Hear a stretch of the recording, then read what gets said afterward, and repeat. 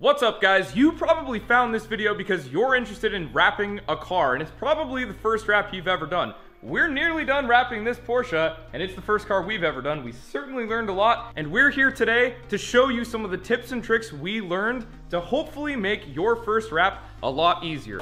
Now, something really cool about modern vinyls is all of the ones worth their salt have some sort of pattern. This one's like a hexagon type pattern, and they call that air release. And basically how it works is it allows for all these little channels underneath the vinyl, and it gives the air a path to get out. So this is a pretty big bubble, and we've already sort of locked all this stuff down.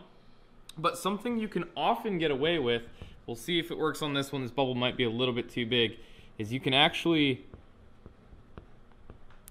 push the air together, and then ultimately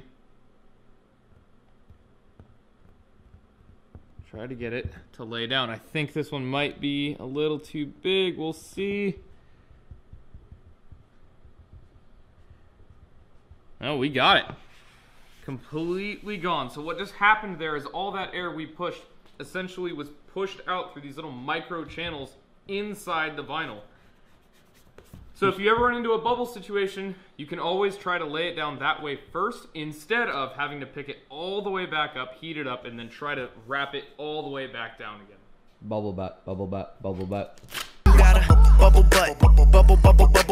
All right, guys, so what we noticed is as Trav was locking down this line here, there's a bunch of imperfections. I think you guys can see them right there. So he's gonna actually hit it with some heat, because you want to get it, when you see imperfections, you want to be able to hit it with it off of the vehicle or ski box or whatever you are wrapping. So in this case, we're going to pick it up, and again, you can see all the imperfections right there. You see how he's kind of abusing it? And watch this, guys. And you can hit it pretty hard. Like I said earlier, you guys want to test how much heat this thing can actually take. But all those imperfections are literally disappearing. It's pretty incredible stuff, actually. So look at that. Smooth as a baby's bottom. And now he's going to do the same thing. He's going to lay glass by himself. So he's pulling, pulling, pulling. All right, there we go.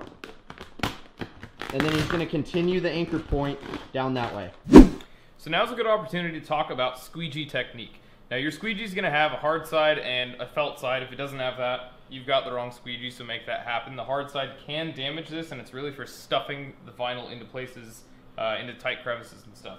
So proper squeegee technique, first of all, you kind of want to put a bend in the squeegee. Take it and fold it a bit like this to keep the hard edges from scratching the sides. Next, you're going to want to hold it at roughly a 45-degree angle and roughly a 45-degree angle this way, and sort of work like this. Now, you can do straight lines, but one thing that we found that works particularly well, at least with this vinyl, is to work 45, 45, and then almost 45 again, and sort of drag the squeegee along at an angle and sort of shove the vinyl where it needs to go. For some reason, that technique sort of helps us avoid these fingers. Now, a perfect example of like a finger that goes wrong are these guys right here. You can see that this is where the vinyl just got too bunched up and it's folded over itself. It's rock hard, you can't get that out. So what we have to do is pick it back up. You're gonna keep it up in the air. You're not gonna pull too hard on it. If you pull while you heat it, you're gonna get this to stretch out. So you're just gonna kind of keep it up off whatever you're wrapping, take the heat, and watch. It'll just disappear. You can lay it back down.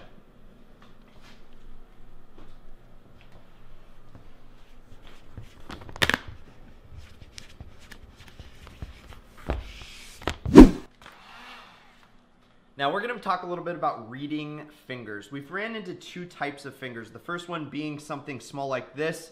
So we're going to tackle this, but before we do, you have to understand and read the vinyl, which that means in this case, this vinyl is bunched up here, and so we need to pull the vinyl away. Now a little bit of heat is definitely going to help as well. So what I have found works best is you put your hand under and you lift up past the finger, give it a little bit of heat, you'll see the finger disappear.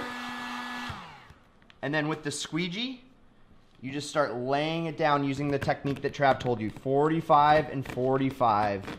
And all of a sudden that finger is gone. Now the second finger that we ran into is a huge finger. Now we call these the giant fingers, and for a very good reason. You can see that a ton of material is bunched up, and there is a huge finger this way. So in this case, heat's not gonna be your best friend. Instead, you need to pick up the material and then readjust it. So obviously the finger is going this way, so we need to pull the material this way from one another. So I'm gonna pick this up.